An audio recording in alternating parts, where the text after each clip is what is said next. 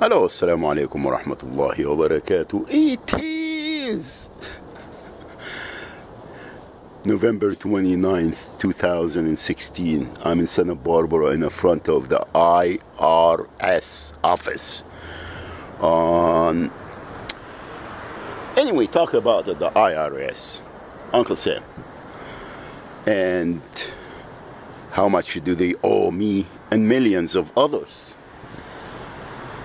Owe me and millions of others, especially my family, namely Jennifer, Metz, Shaban, and all my children.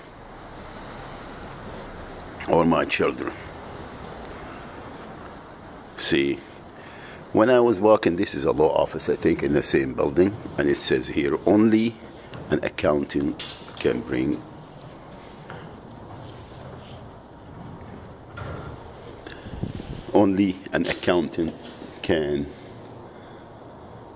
could catch Al Capone for tax evasion. Now, you see, I've been financing Institute of Southland American Muslims from my own Social Security money, disability, that is taxed already.